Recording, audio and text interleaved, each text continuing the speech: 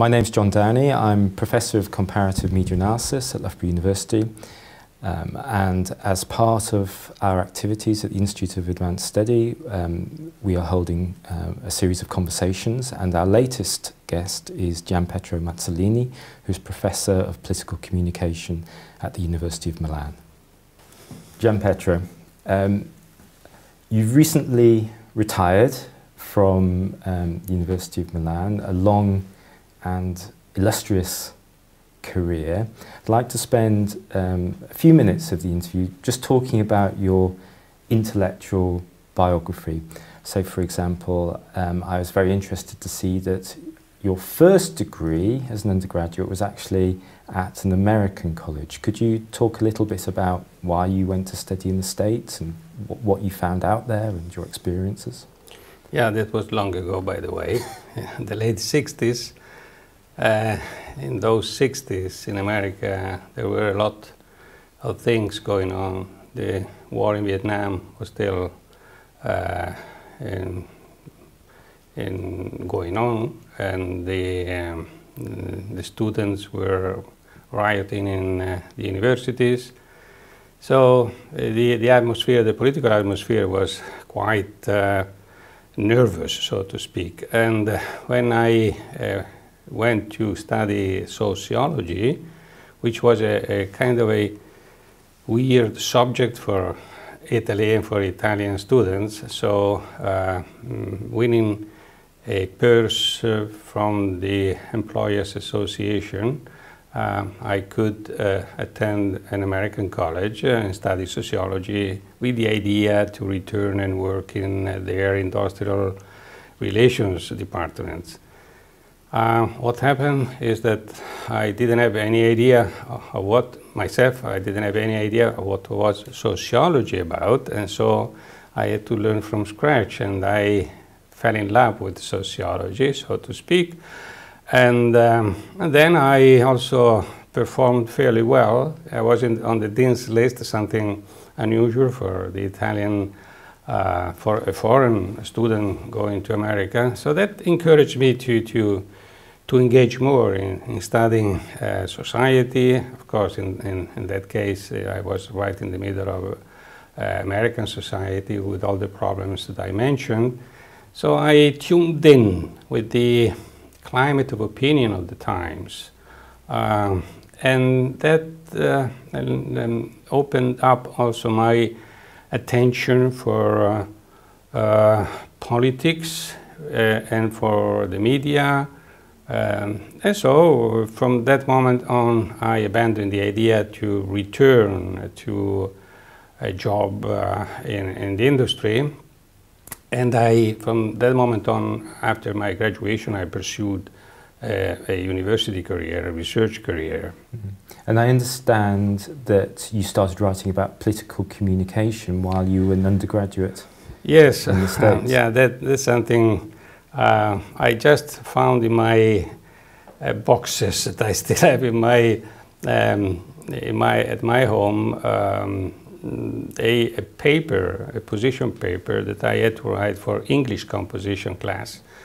And I remember to have written a paper with the title, A New Wave of Conservatism in American Politics. And that explained in a way, to some extent at least, why Nixon had won in 1968. By the way, I had a chance to listen to Nixon in college when he came to, during the campaign. I was in New Hampshire, and I could listen to his rhetoric, and I got to know him, not personally, of course, but from the accounts of the media. And I remember how he was nicknamed the Tricky Dick, which was kind of funny for me. But then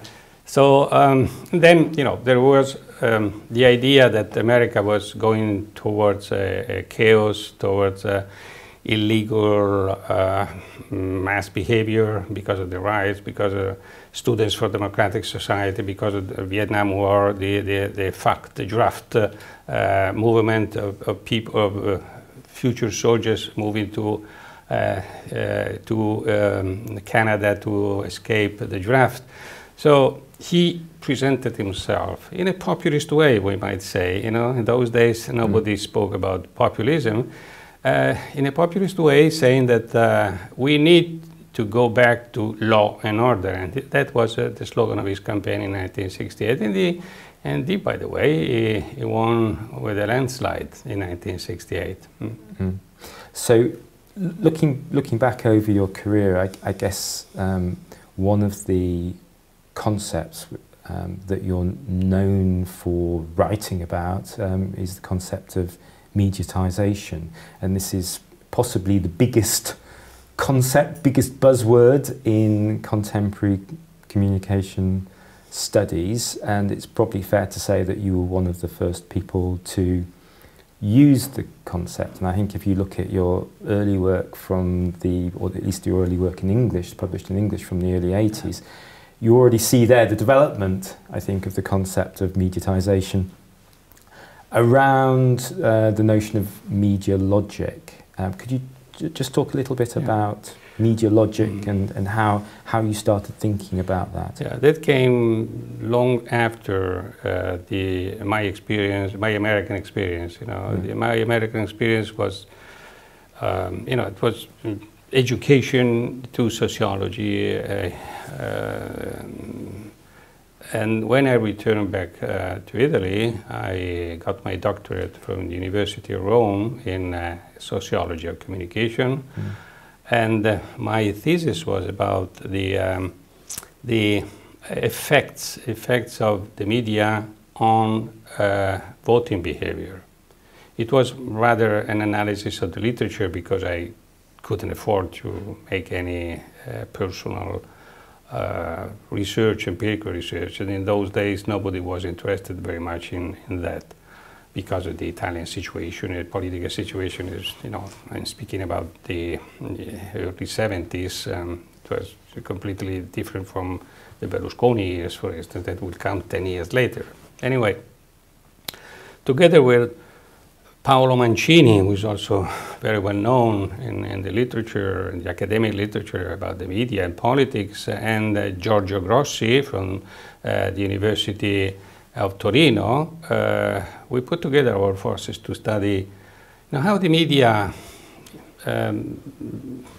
intervened into the election campaigns in Italy, because we noticed that something was changing compared to what had been for so long in Italy, boring campaigns or highly ideological campaigns, politics over anything else.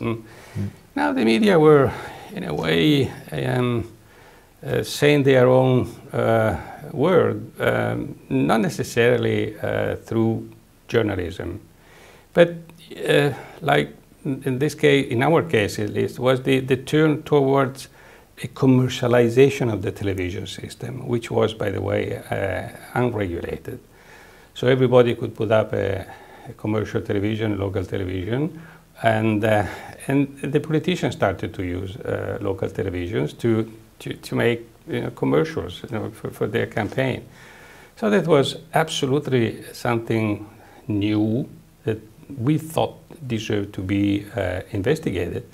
So we did a good study with the campaign of 1983 that we thought it was the first mediatized campaign in a way. We did use that word, and we relied on, to elaborate on the concept of mediatization. We drew on the work by Altid and Snow, Media Logic. We found their work very insightful. So we tried to apply, what was meant by media logic to what was changing in the media system in Italy vis-a-vis politics. And so that's the moment when we started to use mediatization. And then I published later with Winfried Schulz, but it was already a reflection on not only on the Italian situation, but also comparatively speaking, looking around at least Europe, but not only Europe. Mediatization, even though the Americans don't love the word, it was already something established in American politics.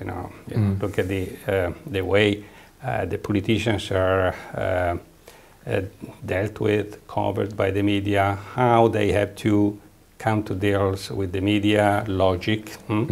And so it's the American political campaign, election campaign, is highly mediatized. Nobody says or uses this expression, but we thought that it was a good way of explaining, the differences for the American system, the American mediatization, and see how it applied to what was going on, not only in Italy, because also around Europe there was more regulated maybe, but there was a tendency to rely more and more on the media for political campaigns. As I said, in the old days, in what Blumler and Kavanagh called the first stage of political communication, when television was not around, the election battle was based on ideas, ideologies, and on social cleavages and political cleavages. In the second age, when television comes, and especially when commercial television comes, independent television comes, well, the political logics of the past started to be shaken up, and so other logics were entering into the landscape. Well, now, if you think that the politicians have to adapt themselves, that's already a kind of a revolution, because they used to manage and govern the communication themselves before. Now they have to come to terms with the media, and the media have different logics than politicians.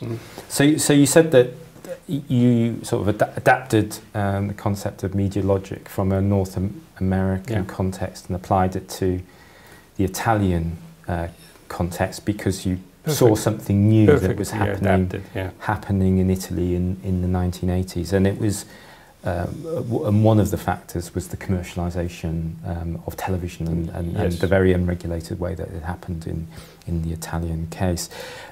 Does that mean that mediatization, just in terms of the history of mediatization, does that mean that it happens at different times in different places? Does that mean that the United States led the way, and it was I don't know, guess followed by the UK, because in the UK we had commercial TV in the 1950s?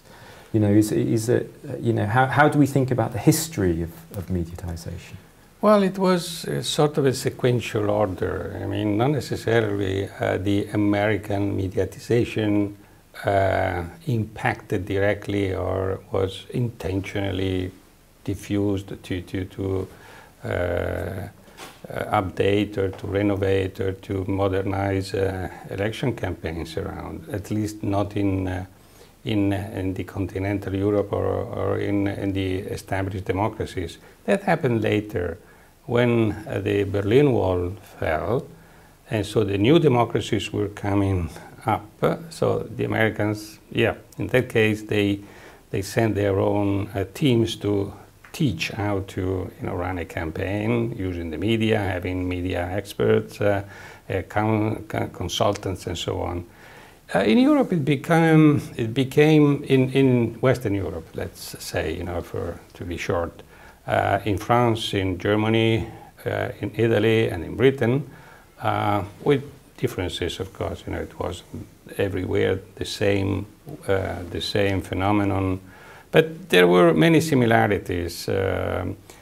What happened in these countries is that, since the media became more and more powerful and more independent from politicians, like in Italy, for instance, before the arrival of commercial television was a monopoly by the state, so it was heavily controlled by the state. It's still, kind of controlled by the state, public service broadcasting.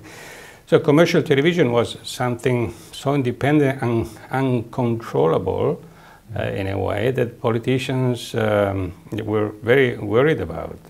So the Berlusconi phenomenon comes up exactly in a context like this, where commercial television became powerful, it became itself a player, a political player, and its owner, not by chance, stepped into the political fray and became himself a politician, using his own 3 big national networks. Of course, that didn't happen in Germany, that didn't happen in France, and that didn't happen in UK. But apart from the specificities of the Italian case, we can say that in the other democracies there was a keener attention by politicians, candidates, officials for the contribution that the media could bring to their communication. The political marketing is something that rises exactly in those years. Again, it depends from country to country, because it depends very much on the electoral system. If the electoral system allows free campaigning or free uses of the media, like in Italy, so the commercials, for instance, the political commercials, the election commercials, were a strong instrument for electoral communication.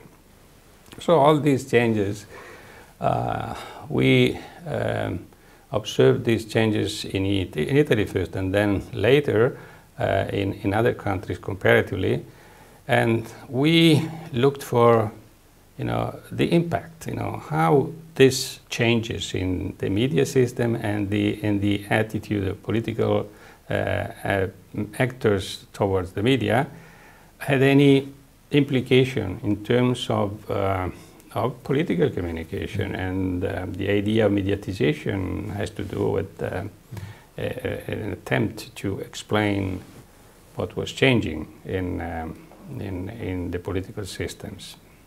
So mediatization basically means that, or mediatization of politics basically means that politicians adapt their behavior to fit in with the rules and conventions of media institutions rather than trying to impose their control over media institutions. Does that, do we see that there are differences in different places depending on, say, the strength of public service television in different countries? Are there some countries where politicians still have more control over media institutions than there others? are slight differences, I might say, because if you consider journalism, the differences can be substantial from one country to the other. But if you consider the media, or the new media, and in terms of new television, the color television, interactive television, satellite television, that was between the mid-80s until the mid-90s, before the rise of the internet. In that period, you see many similarities, like the personalization of politics. As I said, in the old days, politicians or political leaders didn't really care much about their own personal image. Nobody knew much about their personal life, or to use a term made very popular by our colleague James Daniel, their intimate life. Nobody knew anything about them. Now, with the spotlights of the media, 24 hours a day, on you, politician or would-be political leaders, politicians started to care more about their own personal image, and so they had to rely on personal, personal coaches. I mean, coaches that they help you how to speak in public, public speaking, how to take care of your hair, of your appearances in public. This is one case. So do you think that the media logic, commercialization of television, do you think that drives political personalization as well? and also, you know, the BBC itself, you know, in a way drove towards this sort of personalization without being dedicated to personalized politics. But the fact that you had to go into a show and you had to, you know, go the right way, and so this is one example. The other example is the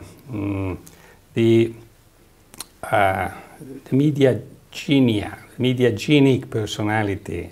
So if you are good looking, if you're a good looking lady, if you are very good in cracking jokes, so you are a pleasurable person, you might have more chances to become a successful leader. Maybe eventually you will be no good in the substance, but as far as the image is concerned, you will be a successful leader. And that happened maybe not in big cases here and there, even in Germany. You know, some popular personages could build some ambition to become politicians, and they relied on their popularity.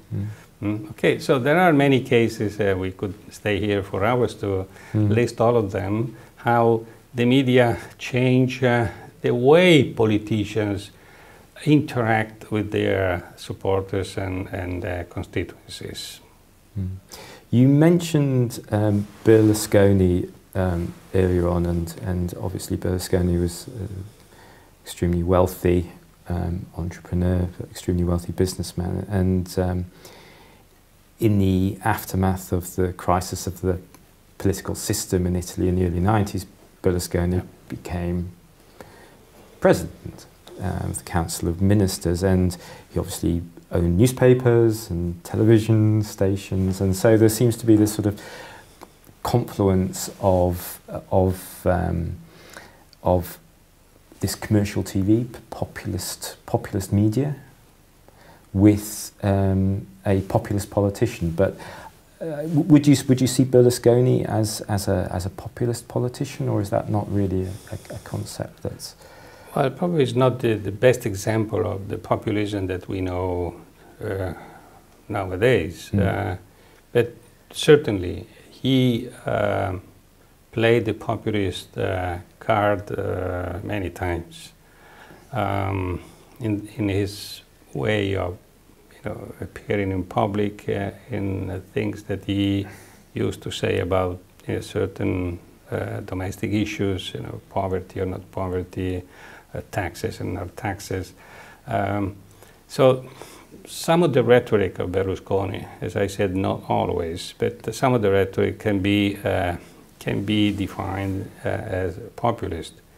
But probably he's not technically, we might say, even though populism is a very loose concept, with, you know, political scientists are still quarreling about how to define precisely populism.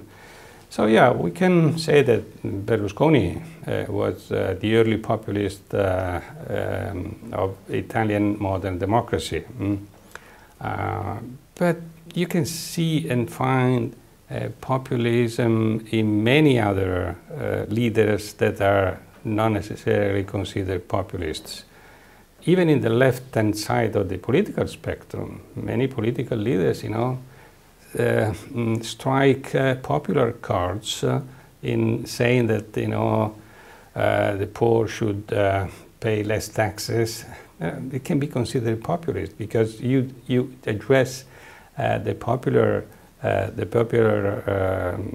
sentiments there, and you talk directly to them. And of course, the intention is to attract their support in order to win the election. So Berlusconi, going back to Berlusconi, yeah, he was populist, and but there are other populists who were 24 hours a day populist. Berlusconi probably was populist a few hours a day. Let's put it that way. We're living through a sort of a populist moment in world politics, arguably with Trump and Brexit. Modi in India, arguably, is a populist, and there are a number of European populist parties and movements, left, right, centre, and there are lots of people who are starting to write about populism. And I guess, looking back, you've been writing about populism for 20 years, so you're sort of 20 years ahead of the game, as it were. And one of the questions that always interested me is, why did you actually start writing about media populism? What was the motivation behind that? Yeah. Thank you for the question, because the book, The Media and Neopopulism, was published in 2003, but the research, which is a comparative research, has been done in the turn of the century, of the millennium, between 1999 to 2002. It was almost, sometimes you do research unplanned. You see, wow, this is a nice case to study. Why don't we invest some money and some time and some energy to investigate about the... So in my case, I had the chance to be invited to the University of Southern Queensland, close to Brisbane, in 1998, and in that area it was very popular and very famous. One lady, Pauline Hanson, that I didn't know anything about her, coming from Europe. I said, who's she? And I understood that she was, by the way, she's still around, as a populist leader in Canberra, in the parliament there. She led the movement One Nation, that exactly, now I can say, from 2017, that she was using the rhetoric and the language that we are hearing and seeing and listening nowadays from the populists around Europe, and not only around Europe. Even Trump uses the same language, insulting the immigrants, get out Australia, Australia is for Australians, and so on. That sort of rhetoric sounded very much like my Italian rhetoric of, not mine, of course, but by Umberto Bossi, who was going to be one of the allies of Berlusconi later on.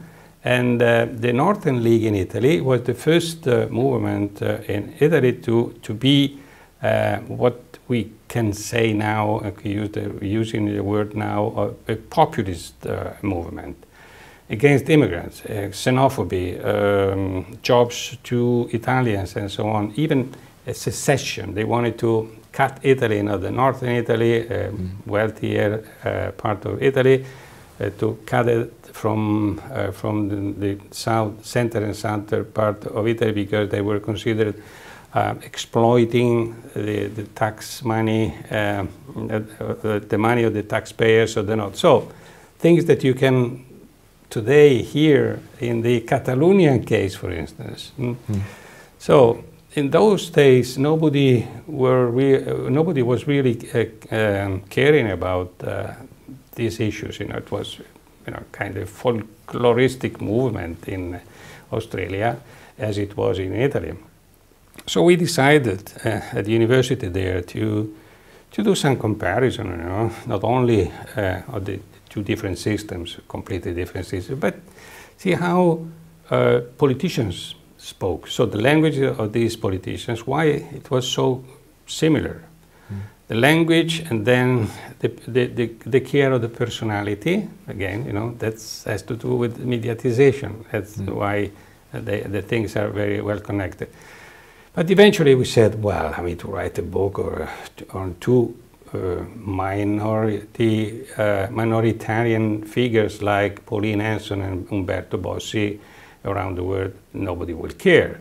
So we enlarged the spectrum. So we included Latin America, the US, the Loughborough movement, France, because the Front National was there since 20 or 30 years. So it was a big thing, not as big as now, but it was already present and influential. And then Austria, it was Haider's. Those were the Haider's days. So he was very popular in Austria. So we noticed that around the world, and also India, by the way, you know, the Hindu party, the BHP, if I am not wrong, the party of the present prime minister, which was very much against the Muslim, of course, very much against those who were not Indians. So, you know, there was a commonality of rhetoric. And we investigated not so much the populism characteristics that was not part of our competences, because we were not political scientists, we were communication scientists. So we studied how the media intervened in all this.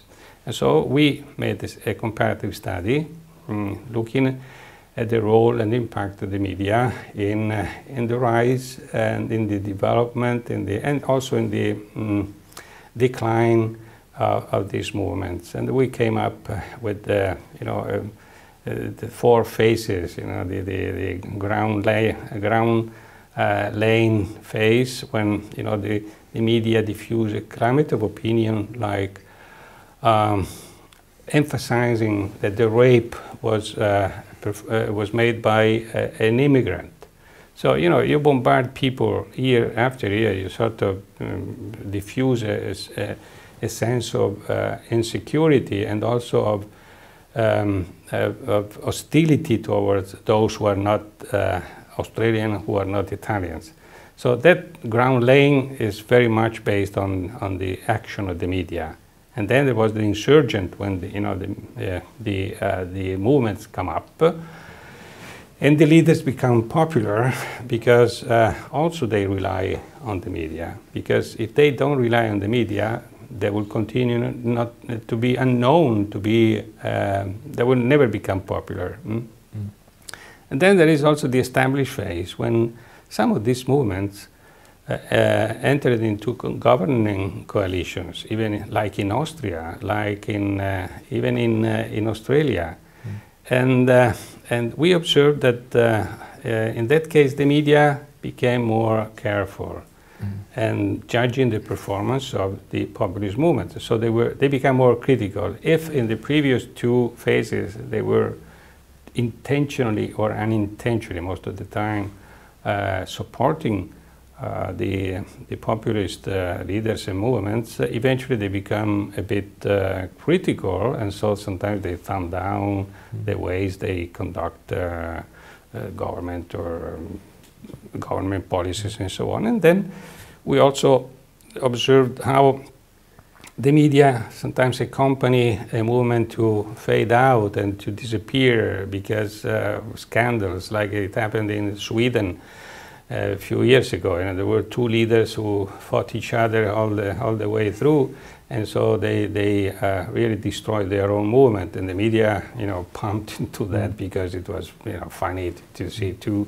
So there are many cases that we studied. So we came out with the book in 2003, and then it was ignored for maybe at least 10 years, and then all of a sudden our book started to become popular and being bought and read by almost all the students of political communication and those who were interested in populism. And they, of course, they developed. There are groups that developed, and they came out with beautiful new studies about the role of the media, more sophisticated than ours. Could I ask a question about the issue of intentionality and whether media institutions intentionally or unintentionally support populism? Because it strikes me that in the countries that I know about, most of the mainstream media, both elite and popular media, are actually very critical of populists. So there was a great deal of criticism of UKIP and Farage in the UK. Front National is heavily criticised by mainstream media in France. Alternative for Deutschland is criticised by most mainstream, or virtually all mainstream media in Germany, in the States. You know, Fox supports Trump, but that's only one network, and you know, so a lot of the mainstream media would actually distance themselves from populist figures, but that doesn't seem to matter very much. You know, populists become popular, you know, irrespective of what the media say. Yeah, that's one of the hypotheses that we discussed. Even though in the cases that we compare, the 8 cases that are in our book, for instance, the early study that we conducted, we observed that most of the tabloids were unintentionally bringing water to the mills of the movement that would maybe later rise by, as I said before, telling stories that were not necessarily populist, but that had to do with diffused insecurity. Someone later would exploit these stories that didn't have anything to do with pushing for a populist response. Some smart and clever populists, and most of these people are smart and clever and media savvy, by the way, exploited this. See, look at the Chronicle. You know what happens every day in our inner cities or around the country. So why is that? Because our leaders in our capital, in London or in Canberra or in Sydney or in Rome, don't care much about the needs of the population, so the poor people. So that sort of, you know, realization, awareness was triggered by the leaders. It was already there, created unintentionally, because you know the media did their job, especially if they were tabloid. They have to emphasize stories, you know, to be sensational, to exaggerate. And that's, as I said, their job. They make money out of it. So that's the unintentional support that we saw in our cases that the leaders later on would exploit to make their movement successful, electorally speaking. And of course, there are also some intentional cases, like in the Austrian case, the Kronenzeitung, which is the most important tabloid in Austria, was openly supporting. So there was a political bias there. So they were really bringing support to the FPÖ, the populist party of Jörg Haider. So, but those were few cases. We couldn't generalize that all the tabloids and the commercial newspapers that did their job just for profit were working for the populist leaders. Some did. Maybe in the Brexit case, most before Brexit and during the Brexit, maybe not afterwards, but before, looking at the titles, the headlines of the newspapers, you could see how most of the tabloids, British tabloids, were very much in favor of Brexit. In that case, there's an intentional action to bring support to the movement of leave and not to remain. Very few were for remain. Maybe the established newspaper, the mainstream newspapers, they were for remain. Not all of them, but most of them in the British case. So the intentionality or unintentionality depends from case to case, but it's a good way of distinguishing how, at what extent the media can be supportive to any political movement. We are studying populist movements, so we spoke in terms of populism, but it can be applied also to other movements which are not necessarily populist. One of the things that you've been doing over the last few years is to edit the Encyclopedia of Political Communication, which is that large 3-volume account of what political communication is internationally. So I thought I'd take this opportunity of asking you where you think the big questions lie for future research for political communication scholars. What should we be thinking about? My easiest answer in this case, because it's a big question, it would take the whole afternoon maybe to respond to your question, would be to suggest the would-be readers of the encyclopedia to read the entry by J. Blomler, Political Communication. He nicely and clearly lists the issues, the critical issues of political communication today. But you can. It depends on the scholarship that you are more familiar with, because the encyclopedia is, by definition, multidisciplinary. So there is psychology, there is linguistics, philosophy, sociology, political science. So if you are a linguist, probably you would answer to your question, I would answer to your question in a different way.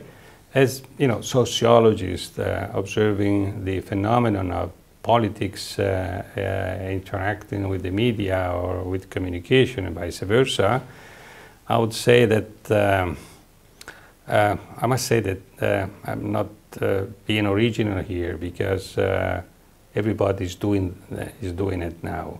The new media, the digitalization of society and politics, it's a big, very big challenge, and a very big